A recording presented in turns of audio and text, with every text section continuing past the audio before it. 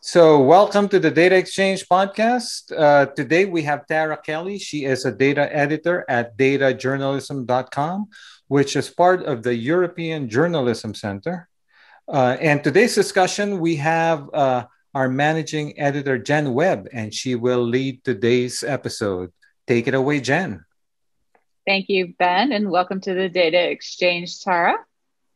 Thanks so much for having me, Jen and Ben. Let's start with something sort of broad. So what path did you take to end up in data journalism? And can you talk to our audience? Our audience is mostly made up of data scientists, data engineers, and the like. Can you talk a little bit about what data journalism is and what its purpose is? Mm-hmm. Well, I started out actually in public affairs, and then I moved into journalism probably 2007, 2008. Freelancing and doing a bunch of internships. And I worked, Time Magazine, the Huffington Post, CNN. I freelanced for the FT Weekend magazine. And actually, one of my first pieces was a data journalism piece. I just didn't realize it. And this was 2008 when people weren't really, The Guardian was starting to do stuff. But yeah, it was kind of new. And I did a piece looking at the number of female generals in NATO countries, for instance. And then they asked me to continue this column, and it was called The Information. And it was right next to Tim Harford's column. So I was like super excited to do this. So I just did a bunch of stories on, quirky data and looking at the story behind this, calling up the World Bank and trying to get data from them. And so basically after that, I moved more into general news. And then after that, probably 10 years of journalism, I got a bit tired and decided to do more training. And then I helped found an advocacy assembly and e-learning platform that trains journalists and activists around the Middle East. And then we started doing data journalism training. And then I did a course at University College Dublin in data journalism in 2018. And from there, I started to go to a lot of data journalism conferences and meet a lot of interesting people. And that's when I landed this job at European Journalism Center. And I'm the data editor for the datajournalism.com project, which is funded by Google News Initiative. And it's just, been very exciting. We've launched a podcast called Conversations with Data, where we interview lots of data journalists and other experts in the field. And then we have lots of long reads on there where people can learn about, data journalism and how to improve their skills. And we also have loads of handbooks and verification tools. So yeah, that's kind of how I got into it. So you mentioned the FT. I'm a long-term subscriber of the FT and the Economist, actually. So Tara, so would you say that so the business press, they always have these pieces with charts and data, right? So do you think that was the early manifestation of data journalism was from the business press? I think it actually started in 1952 when CBS network in the United States tried to use experts, with a mainframe computer to predict the outcome of a presidential election. Now, they didn't actually use the data in the end, but that was sort of the start of it. And then later on, in 1967, that was when we saw more of that. And the person who was really the father of data journalism is Philip Mayer, who was at the Detroit Free Press. And he used a mainframe to analyze a survey of Detroit residents for the purpose of understanding and explaining the serious riots that were happening in that city that summer. And then decades later, the Guardian kind of picked it up and started doing the Guardian data blog. And that really was when stuff started to take off. But of course, business journalists have been using charts and graphs for decades, right? I mean, that's not anything new, but it's more about the analysis and the explainer pieces and these very cool interactive pieces we're seeing using tools like D3 or Tableau even, or Data Wrapper, which is something that much more like a very simple tool I'm sure you guys have heard of. So data journalism is kind of a mix of data visualizations or timelines or maps even vaccine trackers. But I think that, The Economist and the Financial Times are definitely leading with the latest information on COVID, and they've done an incredible job. I would say their data teams, they're just brilliant, and they've really kept people informed. So it's been a valuable. Those two publications have been valuable resources for us in Europe, I find, but also the world. So let me ask you this: so if I don't have an interactive chart, that it would be easier for me to publish something, but that also means maybe it's less compelling. So how important are interactive charts to this field? Yeah, that's interesting. I mean, I think they're kind of seen as the very shiny, cool things to be doing now. Like the New York Times has done some amazing stuff, the Washington Post, ProPublica, but I don't think you necessarily need to have that to do like a basic chart that's not going to update is still data journalism. And that is still very valuable to your audience. And sometimes these interactives look so cool. We get so carried away. The reader doesn't always interpret what's happening. So that's something to think about. Sometimes they're too clever, right? They're more of a distraction. Yeah. And I lean towards more the simple side of things. But I also am hugely impressed with what a lot of these data teams, you'll have a developer, you'll have a designer, and they both can kind of do a bit of each other's jobs. And then you'll have a data storyteller who knows maybe a little bit about design, and they all work together. And obviously these teams are hugely expensive to run, but they've proved to be valuable during COVID, where we've needed more interactive stories to explain things. Harry Stevens' piece from the Washington Post comes to mind, looking at how social distancing impacts the spread of a virus.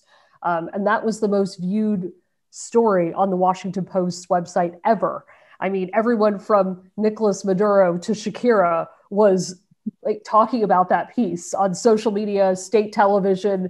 Obama was tweeting about it. I mean, so the impact can be quite great if you get it right and you don't make it all about the visualization. You also bring the story in and make sure that people understand what all these moving dots mean. Oh, if it goes quicker, we can see that social distancing is not happening. If it goes slower, oh, wow, the virus isn't spreading that much. So you really need to think about what the story is first and then bring in the visualization side of it. Yesterday, we did a live podcast with for Conversations with Data with this journalist called Ava Constanteras, who does a lot of data training. And she was saying, she gave this brilliant analogy.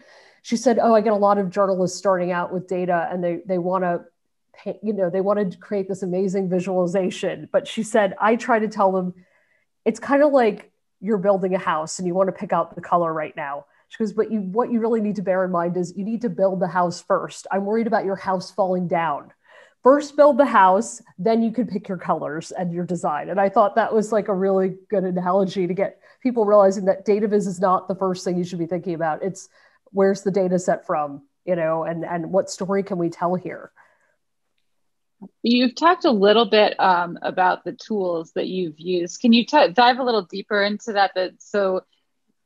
Tools, sources, methods that you use to gather and assemble data. And then you also do some training, I think, on best practices. So if you could share some of that too, in sort of the context of those things. Yeah, sure. So some of the tools that come to mind, I mean, most journalists, they start out right with spreadsheets. I mean, Excel and Google Sheets are kind of the go-to tools for just, you find your data set, you download it, you're bringing it into these sheets and you start cleaning. If it's something simple, you can easily use spreadsheets for that. You don't need coding, right? But if you want to scrape stuff, Google Sheets is a very easy way to do that without knowing any code. And an easy Google search can teach you how to do that. In terms of cleaning data, there's some tools like Open Refine that are quite good. That works if you've got a lot of data and you want to be more efficient about it. Feel like a lot of journalists find that data journalists, they spend most of their time cleaning the data and just getting I think that's the same with the data scientists too. Yeah. Yeah, exactly. So, and then the other tools, I'd say, if the data set is too big for Excel, then it's always best to have like R programming to rely on that. That's what I use. Other people use Python, but I find R is what I learned, and it makes sense, even though it looks like it's something from the 1970s, the interface of it. But I feel like that's a really good way to sort of analyze, pull up the data, see where your highs and lows are, your minimums and maximums, just trying to look and see where the outliers are, because often those outliers are really going to help you tell the story that you didn't necessarily think about. So, and then, of course, when it comes to visualization tools, like Data Wrapper is great because it was actually developed for journalists. And it's just a very easy tool. You could even just upload your Google Sheet and then boom, you could create a bar chart, something very simple. You could do a map, you could do a lot of different, there's something like 20 different possibilities with that. And it's super quick, and it's really great for journalists who are on a deadline and they just want to create something simple and get that out there. Of course, there's Tableau, which I'm sure every data scientist listening knows what Tableau is. I won't go into that, but a lot of journalists really rely on Tableau and Tableau Public. In terms of sources, I mean, I'm in Ireland, so if I'm doing an Irish story around Ireland, something around the Irish Central Statistics Office, they will have information for me nationally. The World Bank, the European Union Open Data Portal, the World Health Organization, data.gov, the US Census, other censuses around the world. There's thousands of databases as well that kind of focus on different topics that are more niche, but I tend to do more general, broad global stories, comparative stories. So that, that's basically what I focus on. In terms of best practices, I guess the thing that I could point everyone to is our website, datajournalism.com, where we have, hundreds, we have many pages of information. Like, for instance, we have 3 different handbooks on the site right now, looking at disinformation and verifying information online. We have our original Data Journalism Handbook. The most recent Data Journalism Handbook just came out with, I think 50 different authors contributing and kind of showing the landscape around the world with data journalism. So it's always good to go to those sources for best practices, but our long reads also help. Like, for instance, we just wrote a piece on how to build a data hypothesis as a data journalist. We can make a lot of assumptions about data. For instance, everyone kind of knows that it's widely accepted corruption and procurement processes, particularly around COVID, are quite common. There's a lot of local corruption happening. But if you have to sort of ask yourself what story a data set is telling you and what data can you actually get, and try and frame it based on the facts you have in front of you, not what you wish a story to be, so to speak. So I think that that's just one piece that we've done. We have another one coming up on Excel and dynamic array functions and the efficiency of that and what journalists need to know. So that should be pretty useful. We've got another one coming up on drone journalism. So using drone data and what are the pitfalls and implications of that in Europe and the United States. We're specifically looking at that. So those are just some pieces to guide you. And by the way, as you were talking, it just struck me. So the data scientists are great at data science, but maybe are not as proficient in storytelling. Whereas the journalists are great at storytelling, and now they're getting into data science, right? Which is a great kind of melding of the mind somehow.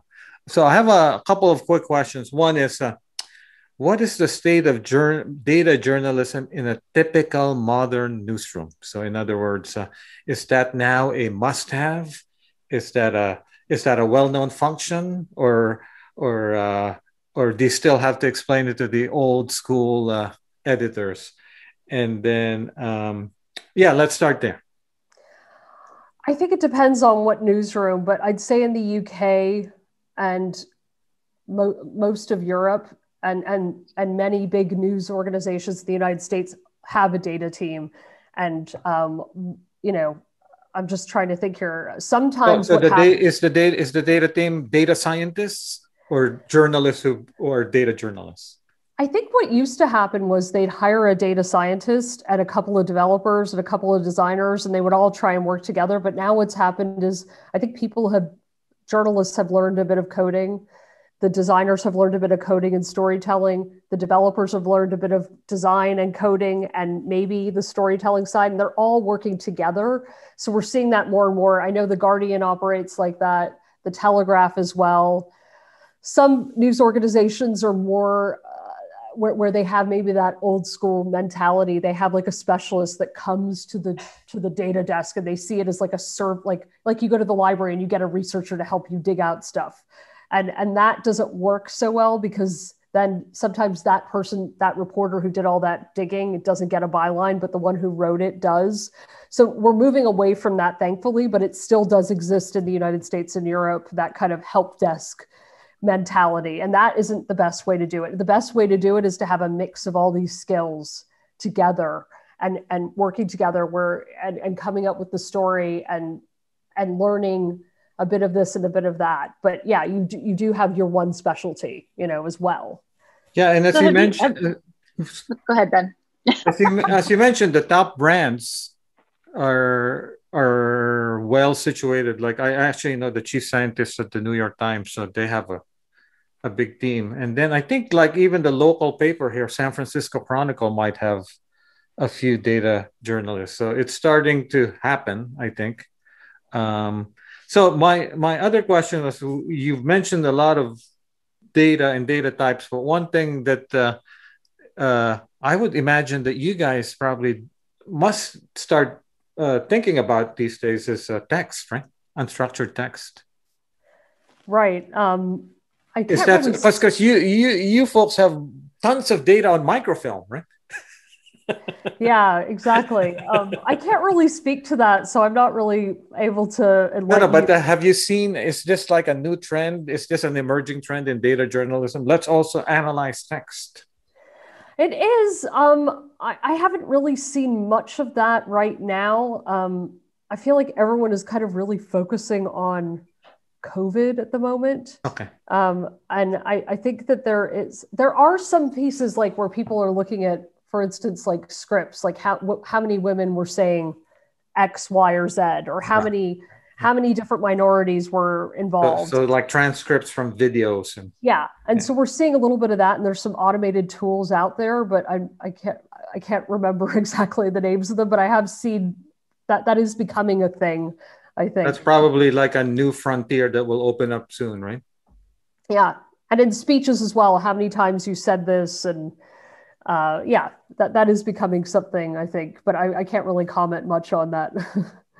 Probably pop culture will push that forward, maybe. So are you finding that sources are are sources becoming more forthcoming or less forthcoming with their data? Or are you having to file, I don't know, is there in Europe, is there a Freedom of Information Act equivalent? And also, when you're doing US stuff, can a foreigner file a Freedom of Information Act? I want to say I'm not entirely sure about that. I don't believe it depends on country. So basically to answer your first question, each country kind of has their own Freedom of Information Act, and many countries require you to be a citizen or sometimes even a resident of that country. So take Iran, for instance. You definitely have to be a citizen and you have to give your ID, and it's not a fun process, right? Who's going to go want to request that? But there is a project called the Iran Open Data that kind of cleans data and finds it from government sources and makes it available. So there are ways around it. But yeah, the open data world is kind of, There is, yeah, it's becoming, like in the UK, I've definitely noticed that there is less, that the data is becoming less open, and it's requiring people to do more freedom of information requests. And what we're seeing as well across Europe is a rise in cross-border reporting because of this, because you have to be a resident or you have to be a citizen. And what you're trying to do is then work with people who are in those countries on that actual story. And then you publish it in all these different languages, but maybe you do it in a different way. Maybe the headline is different because that culture responds differently to what the main story is. And so we're seeing a rise in that. And part of that is because of the difficulty in getting information if you're not a citizen. So I think that that's an interesting trend, the cross-border reporting. So there's probably not a fixed workflow for data journalism, but so would you say it's typically, I have a story idea, let's find data, or, oh, I found some data, here's the story? What's the useful flow? I'd say it's both. I mean, it depends. Like if you're in a newsroom and there's a major breaking story and you want to look at, say there's a new law coming out on immigration and you really want to dig in and see, okay, how many countries are taking people's passports away and removing citizenship? So then you could do a story on that because you think that's my peg. I got to go hunt for the data. I got to go and analyze it. Boom. But equally, say you're doing that story and then you come across another piece of information that might be useful. You might stumble upon something while you're looking at a data set and say, oh, that's my next story. So, or you could just be very curious about a topic and go and explore and go into the World Bank data set and see, what's going on here. So this is where what you mentioned earlier, where if you have more of a team setting as opposed to kind of the centralized, well, let's go to the data people, so the ideal scenario is the data people are actually in the team, right? Yeah, I think what's happening is we're seeing now people are specialized in a certain beat, and then they're also a data journalist. Like they're a data journalist with a specialization in immigration, or they're a data journalist with a specialization in health and pharmaceuticals. So we're seeing more of that and less the general news reporter who kind of is dipping into lots of different stuff. I think it's good to have both. It's good to have a journalist who is trained in a specific beat and knows that topic, because then they can work together with the more generalized data journalist who maybe has some coding skills that they don't have.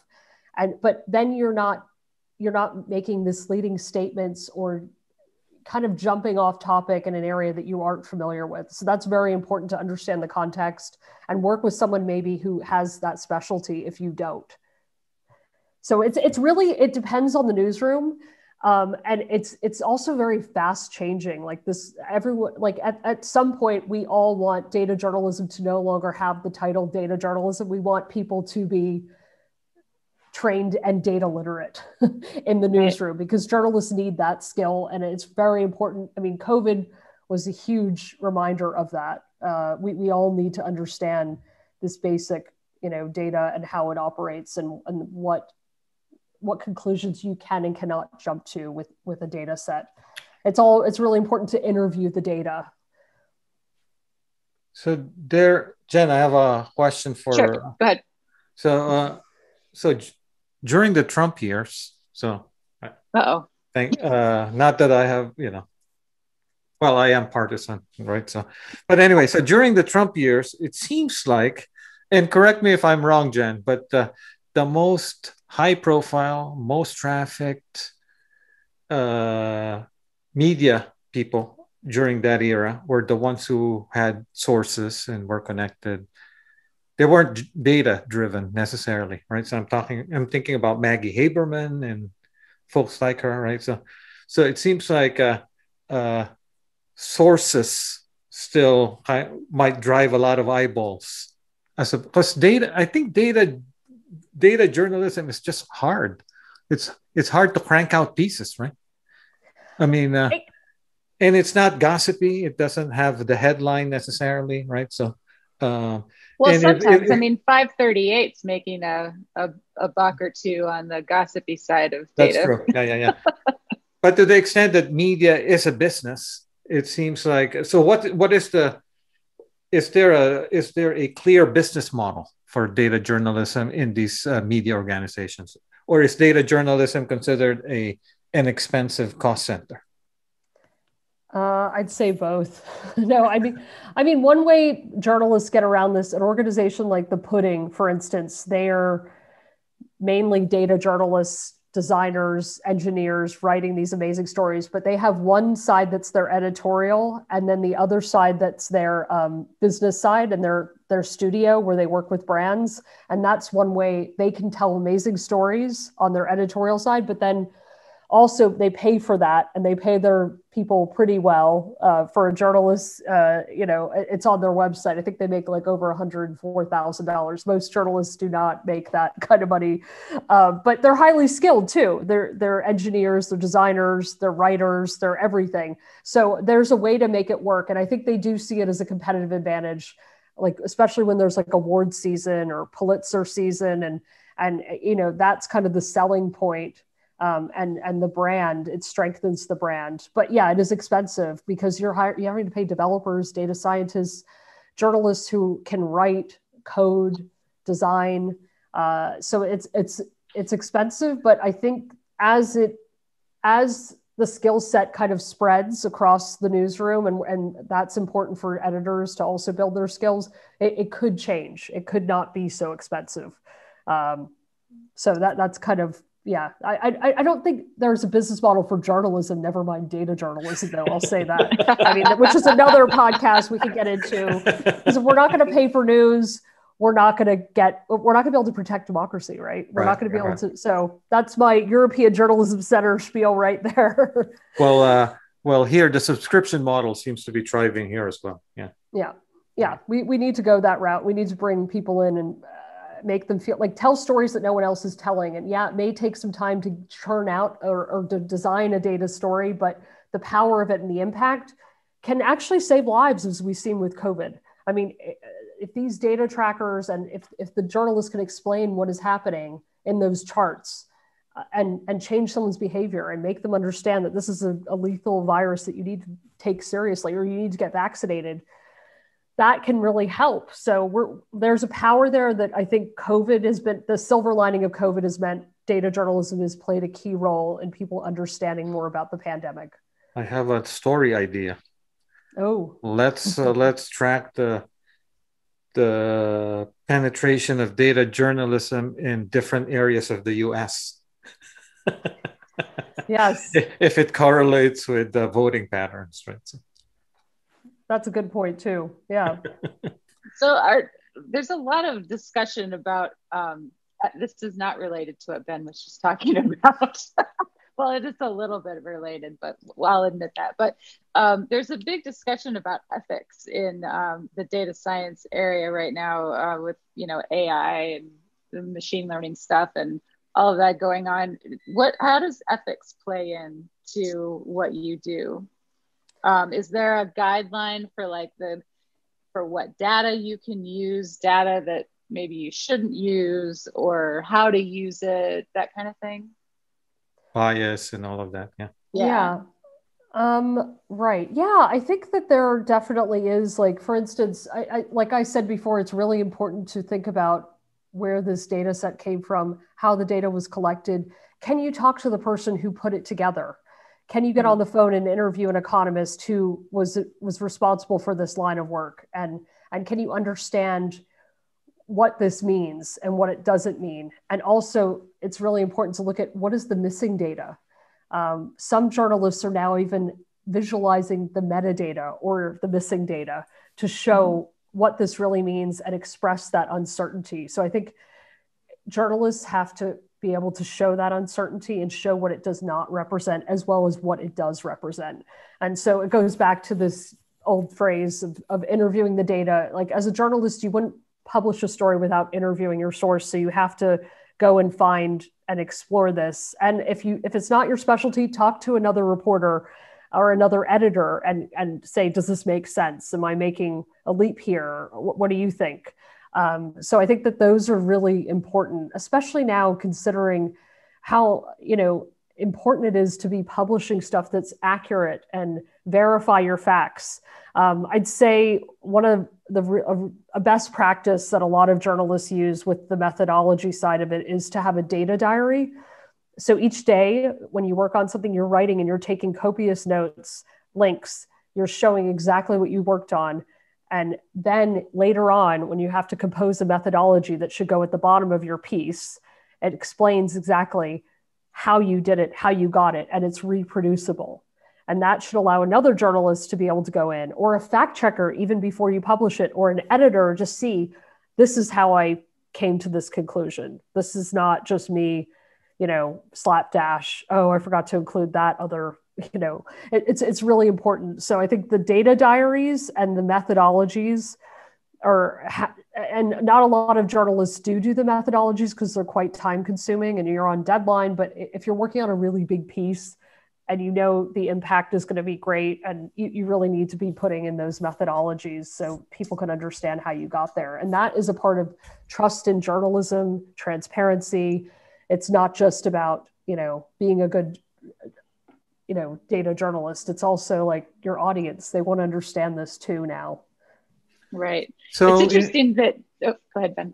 Oh, no. I'm just going to follow up on what you folks were talking about, which is in the enterprise now, data science and ML teams are starting to build tools around ML ops, which basically maps out the ML lifecycle, the machine learning lifecycle. So they have data quality checks, model validation, model testing, and so on and so forth. And then they deploy. So what is a lot of those pipelines have the human in the loop too, which is So but they have it's relatively new, but now you're starting to see products where the stages of this governance and validation is well documented. So in the journalism world, there's a well-established workflow around fact checking and an editor and sourcing and so on and so forth. So what is data journalism? What is the workflow for data journalism today? In particular, how do you prevent the data journalism version of Stephen Glass and Jason Blair? Okay. I mean, I can talk to.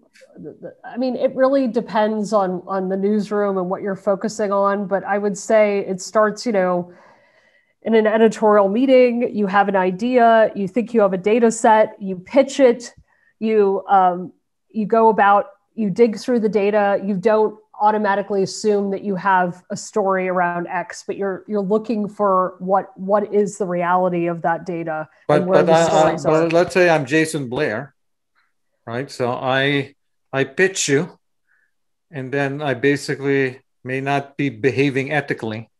Are there natural checks? Yeah, fact checkers will go in and say, okay, where's your data diary? Where's your logic? Show me like I've had that at the FT, like they were said to me, send me the data set. I want to see it with my own eyes. And where did you get this? And because I had to come up with all the data from all these different sources, I had to send her like 10 files, but they did check on it. You can actually you can send someone fake data. Right. So, but if they ask you to document it carefully, it'll be harder to fake it, right? Well, often they want to see the links on the World Bank, so I would send a link, and I would also send the actual data set, and so they could actually go through it themselves. It depends on how good the fact checker is. I used to be a fact checker, but I would go and dig and really be a pain in the neck about it, because it's your, I don't want to say it's your ass on the line, but it is like, you're going to get in big trouble if you get that wrong. And so people they'll be really tough on you, these fact checkers.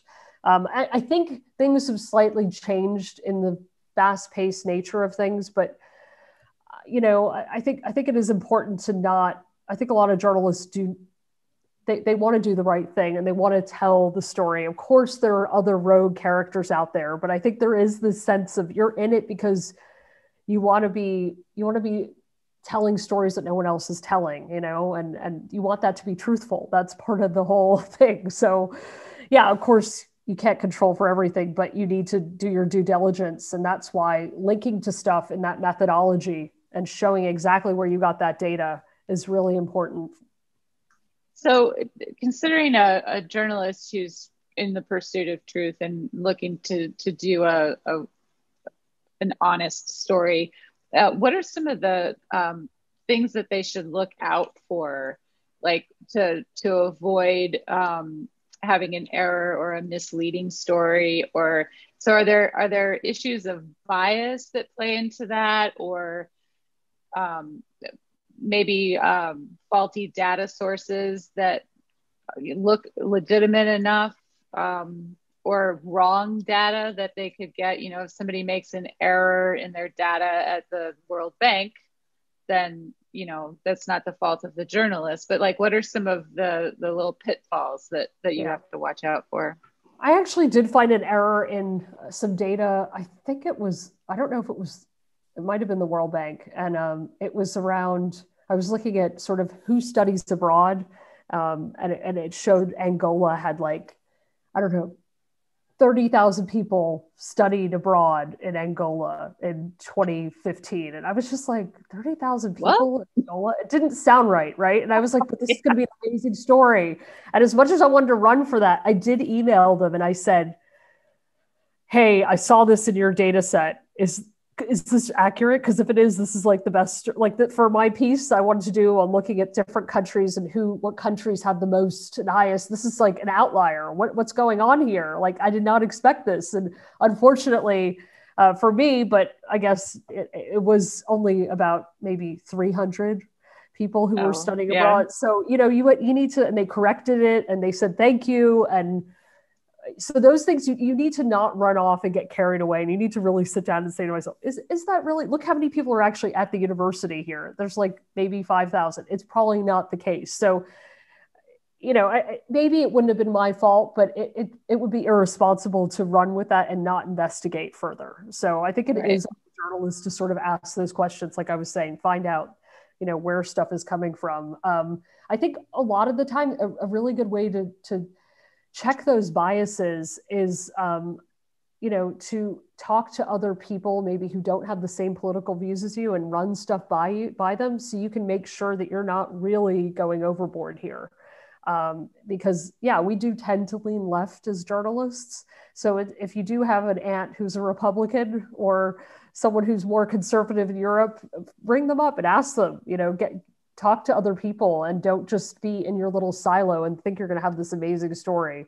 Because sometimes, and this is also why it's really good to talk to someone who's actually specializing in that beat, because they may know an expert who can explain why this crazy number is there or why there's missing data there. So there's a lot of data that's being reported by governments that doesn't actually make it out into these portals because it's so political with the UN.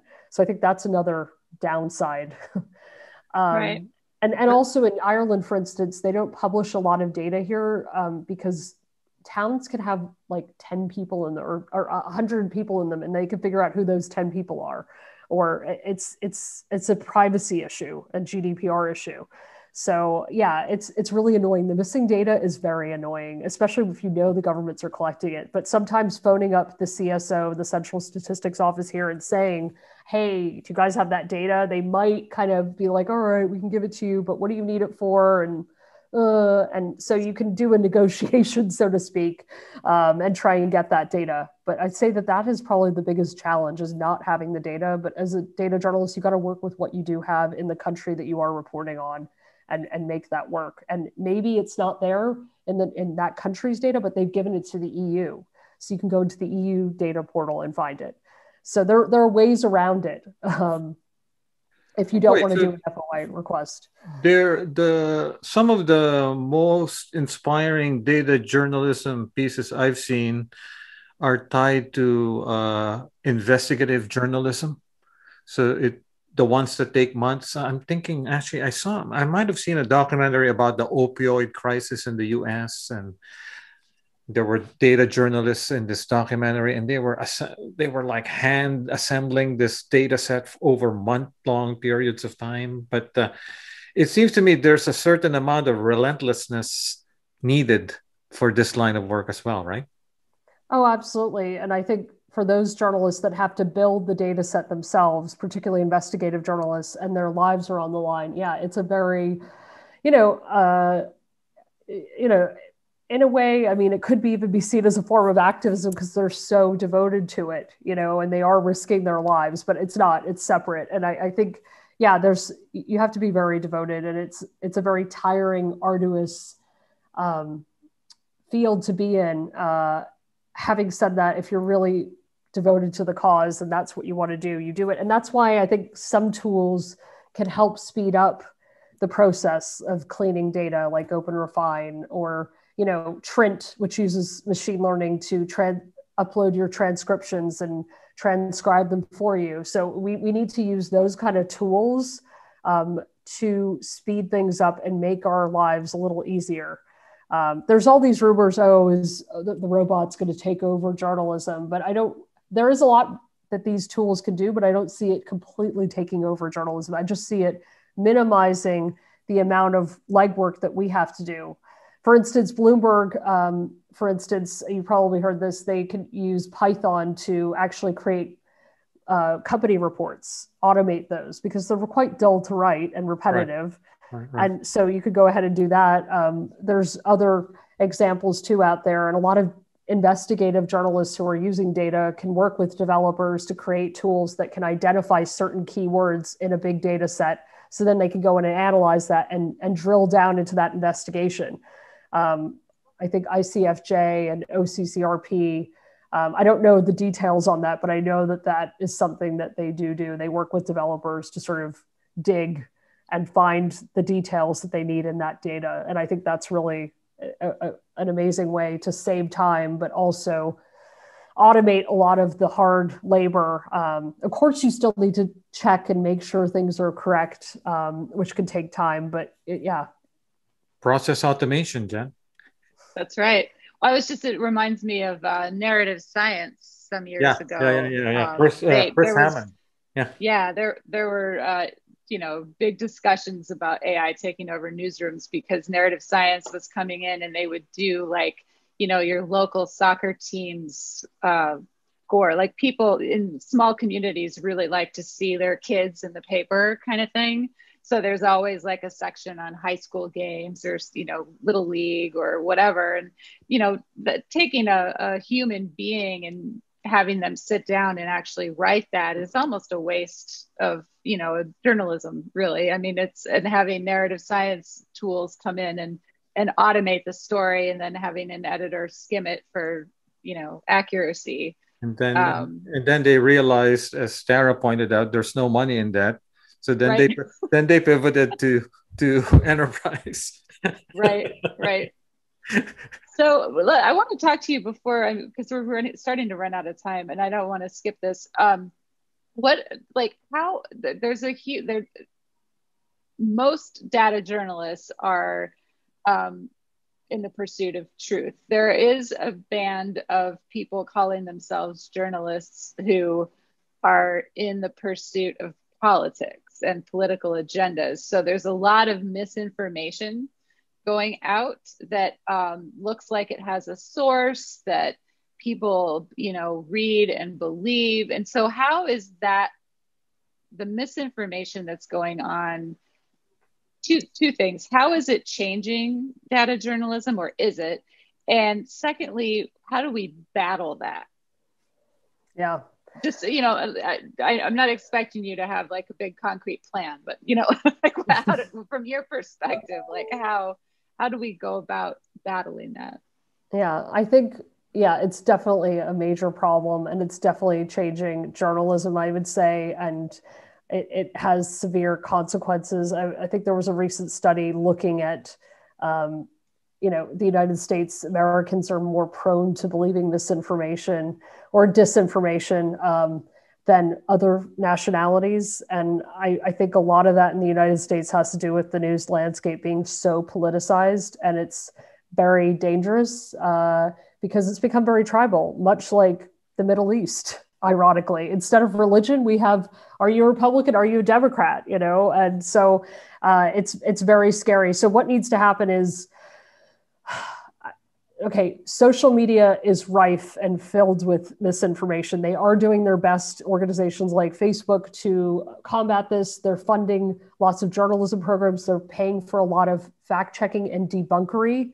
But that's not looking at the systemic problem. It's just doing little piecemeals of it. So I don't know if that's the way forward. I do like to see organizations like Facebook and Google giving money to journalists and trying to rectify this problem, because it's a societal problem. If it wasn't happening on Facebook, it would be happening on somewhere else. But the spread of it is so viral that it has huge consequences, like vaccination rates, you know, not being so high in the United States. And I think that that's a major problem. So I think, you know, these platforms need to get on board with organizations that can help with this, like First Draft News, for instance, or Witness, or even some of the journalism organizations. But it is very hard to fact check, you know. And by the way, YouTube is a big element in this too. Exactly. So it's not just them. It's all these different platforms where the misinformation is spreading. And even Amazon, we're running a piece actually looking at how basically Amazon, the book recommendations have led to a lot of spread of dis and misinformation, because one book by one author who doesn't believe in the coronavirus then gets recommended by another non-believer, and then suddenly it's a profit-making, like, you know, and of course that Amazon wants to take that off and they want to deal with this, but these algorithms, there's no way to really manage it properly. So there needs to be a solution, and I'm sure automation is part of it, but it has to be much more sophisticated than it is at the moment.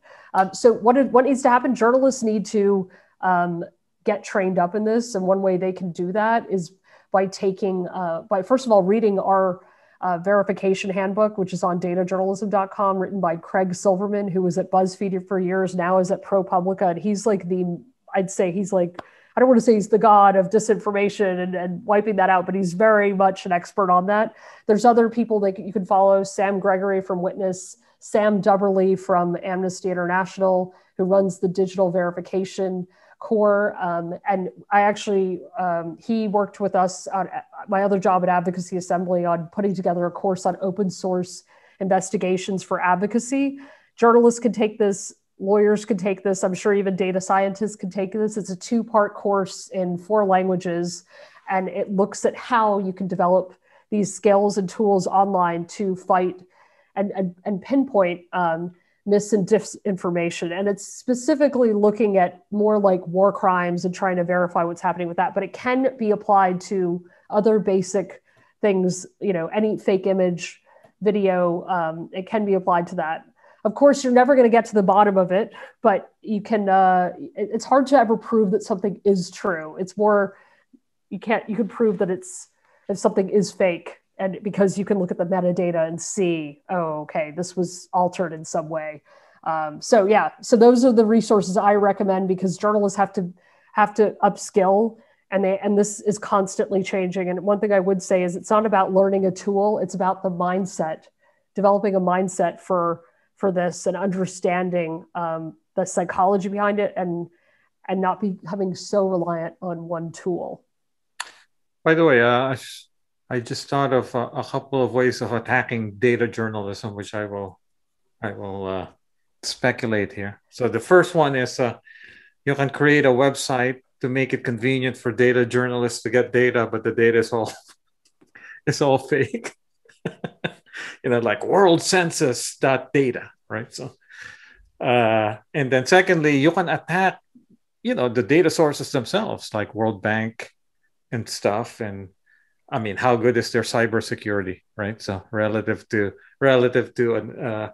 a determined bad actor.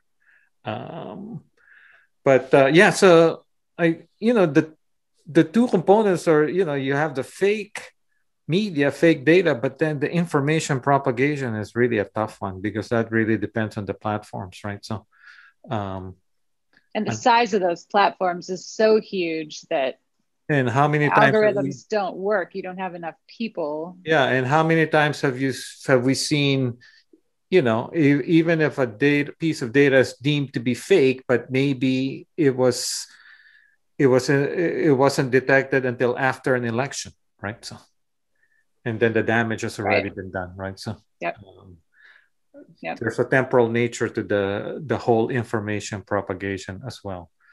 But so it seems like just like any other area that involves security, someone determined and well-funded can do a lot of. I don't have an answer for that.